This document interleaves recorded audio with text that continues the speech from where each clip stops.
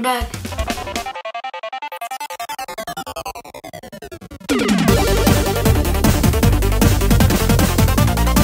If we don't have any friends left on the surface, then we need to find an enemy. Hey, that was a good one! Ah!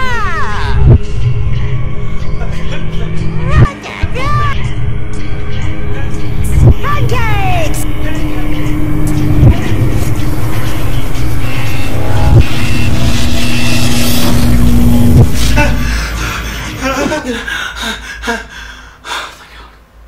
It was only a dream. I can just lay down. No. No.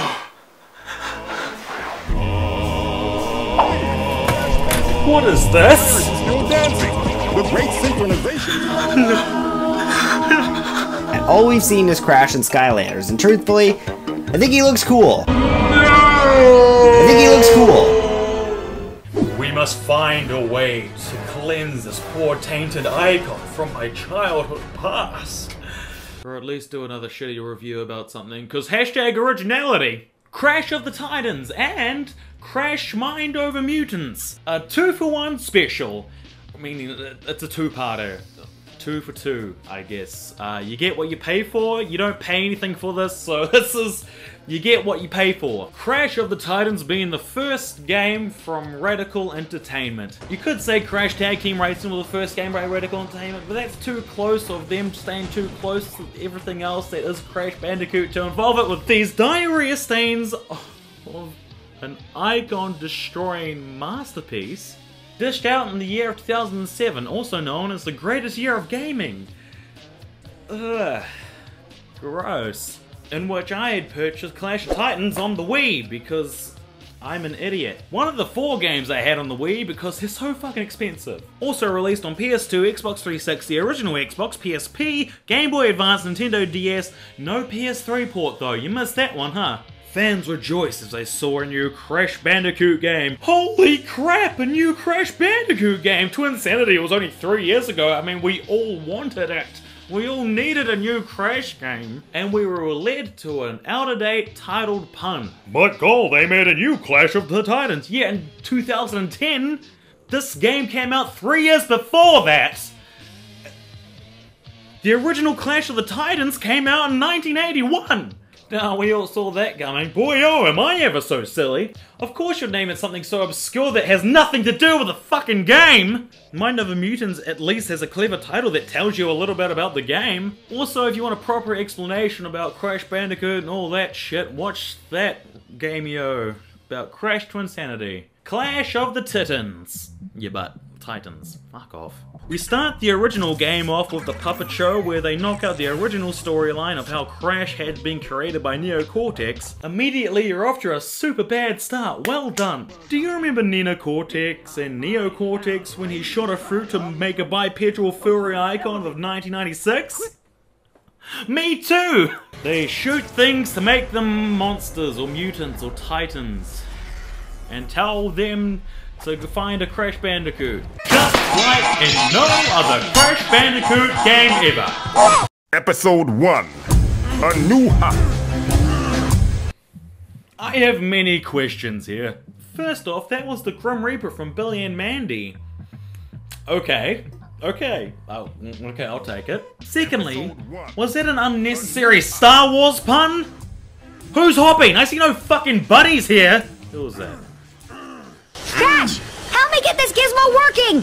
That's Crash Bandicoot? What the fuck? That's Coco? That's Crunch? And who do we have here? Who is this? Who is this? That's Aku! Aku?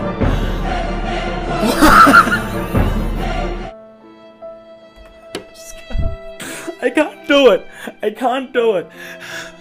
It's killing too many things at once for me. You think I can carry on with this? You gotta do it. It's in the contract. Crash is voiced by giant gremlins from the Scooby-Doo movie, aka Ye Wacko Warner. Coco is Jimmy Neutron, Crunch is Mr. T. Nika, sucker! What the fuck? He doesn't even look like Mr. T, I don't get the connection. And the Grim Reaper we heard before, that's Aku Aku. Fighting evil for many centuries. That's Aku Aku. Can we please make a solid rule not to make Crash Bandicoot talk ever again? Just like Gandhi locked in the flames of hell, let's look at gameplay. It's okay, honestly. Probably the only passable thing about this game, Crash is bendy and flexy like a 3D animated Looney Tunes short, but it doesn't give the impact that it's trying very so hard to do. Instead, just looks like a flimsy piece of elastic.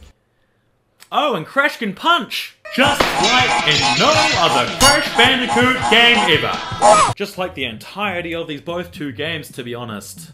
They have nothing to do with Crash Bandicoot apart from having the same names. I wouldn't say character, cause this doesn't look anything like this. And this definitely doesn't look anything like this, or this!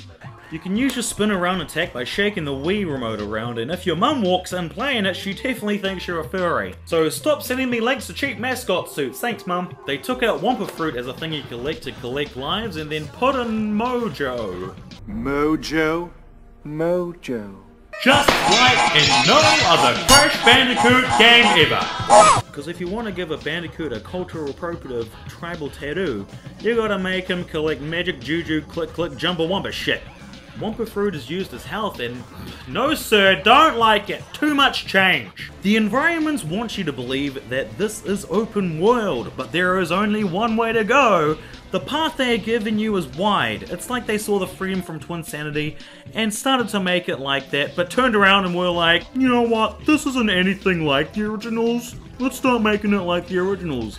Why would you start making it like the originals now? If you put this much creation in an island like this and have random combinated segments and wide arena-esque locations, why make it so bland to the point where you can't explore? And why do trees have happy faces? This isn't fucking Disneyland. This is making this look like this. Games like this are supposed to make you feel like exploring. They make you want to find little secrets in every cranny you look into, not hold your hand and force you where to go. The first three did a genius thing of allowing the player to walk in a specific route and allow the player to still explore every inch with secrets. Twinsanity gave the player full freedom to find secrets on their own without the game telling them where they are and what to do. People call this open world. This is not open world. Calling this open world is like calling a gas chamber off-road sand dune surfing. They crafted it so finely so every player has the same fucking experience and fairness, so the dumb kids can feel as good as the actual people who like playing games and are good at games. And the fact that they made this a collectathon based around this one path fucking world is stupid. Baby wants some lollies? Baby has a whole fucking factory! There's no challenging collecting them, and there's for hell not a shortage in collecting these clumps of last Sunday night's bukkake cum bucket. Also, the combat being a cardboard cutout. Hey, let's give this original character with his original tech and make him the most generic battle system ever. Just like in no other Crash Bandicoot game ever. A combo system with punches is Trash Bandicoot. Vagina. You can also control these big mutants or titans or whatever the fuck you want to call them depending on the consistency of your own fucking franchise. You knock them out with a bunch of punches and slap on Aku Aku's mask on their faces once they're KO'd to control them. Each beast has unique abilities, so you can turn this puzzling platformer into a mindless brawl and drag through this dead corpse of a franchise along. Where's the challenge? Where's the thrill? Where's the drive? Where's the fucking story integration with the actual game? This is a long convoluted beaten up brawl that makes you believe that it's a 3D platformer, but all you're really doing is walking 2 steps to fight another mutant to control to beat up more mutants so you can control them. That's the whole game. That's the whole game! That's the whole game! Walk, brawl, jump on a mutant, walk, brawl, jump on a mutant, walk, brawl, jump on a mutant, walk, brawl, jump on a mutant. Most of the mutants even fucking look the same, but just with a different skin slapped onto them. I don't fucking know, man. I don't get why the game is based around them. Is it because Crash had a lot of original mutant enemies around originally? And thought an abundance of just generic would be good? It limits the creativity and originality of the original enemies. The originals had enemies like Pinstripe, which contrasted amazingly against Ripperoo. Yeah, Dingodile, Koalacon, weird fucking ape dude from Crash Bash, and literally nothing else. Which each had their own personality and style and way you would defeat them. This is a punch punch jump! This isn't fun! Even the bosses are like that. Like Tiny Tiger in Crash Warped was amazing. He was this big macho scary tiger. He would creep up in between levels to tell you he's gonna destroy you, and you're like scared, but at the same time you're like, you go suck a dick and a banana, cause that is all you are. But in this one he's... Stop! No more, please! You're just too stupendous and fantabulous! Honestly, you're just awesome!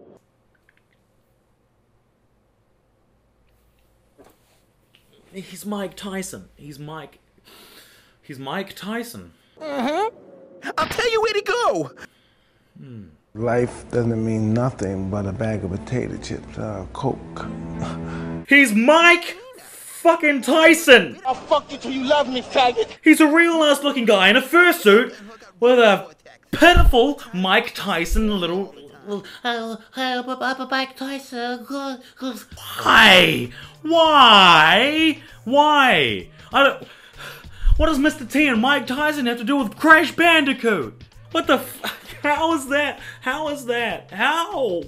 It's one thing to change how a character looks, but to change how a character acts and flip it upside down into this fucking disgusting tripod shit, I just don't... Am I grumpy because I missed the joke? Am I grumpy because I don't like change? Am I grumpy that there's a sequel? Am I grumpy that I have to fail to enthrall you enough to stick around for a Mind Over Mutants? Will Felicia ever be asked out to prom by Brad? Find out next time on Game Groups.